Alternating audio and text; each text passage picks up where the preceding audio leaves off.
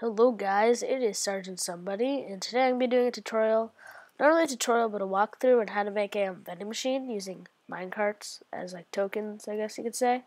So here it is from the top. Looks pretty nice.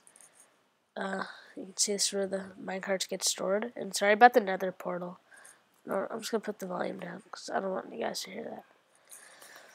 Because trust me, it gets really annoying. So it's a vending machine, so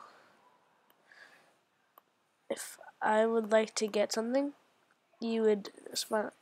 You don't necessarily spawn yourself one, but I'm playing my server, by the way. So you put a minecart down, put it in there, and then this cart comes here. This is a very compact design. Like literally, look how small that is. I've seen a lot of other videos, and they're like huge. This is my creation, guys. I didn't go on YouTube and just find something and use this. So you can take whatever tool you want after you entered in the minecart. Then you flip the switch, and this will go back because it activates a powered rail.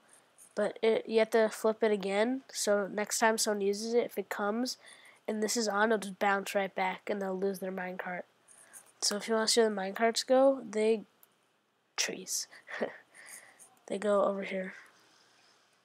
Usually they crash into each other and explode, but sometimes they don't.